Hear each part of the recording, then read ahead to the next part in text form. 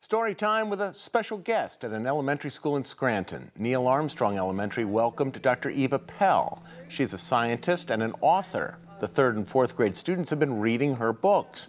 Along with reading to the kids, Pell even offered some career advice. She told them, do something you love. You know, if it's something you're going to love, then you'll figure out a way to get there because there's passion, and passion should drive everybody. Dr. Pell says one of the highlights of her night was when the kids wanted to take a picture with her.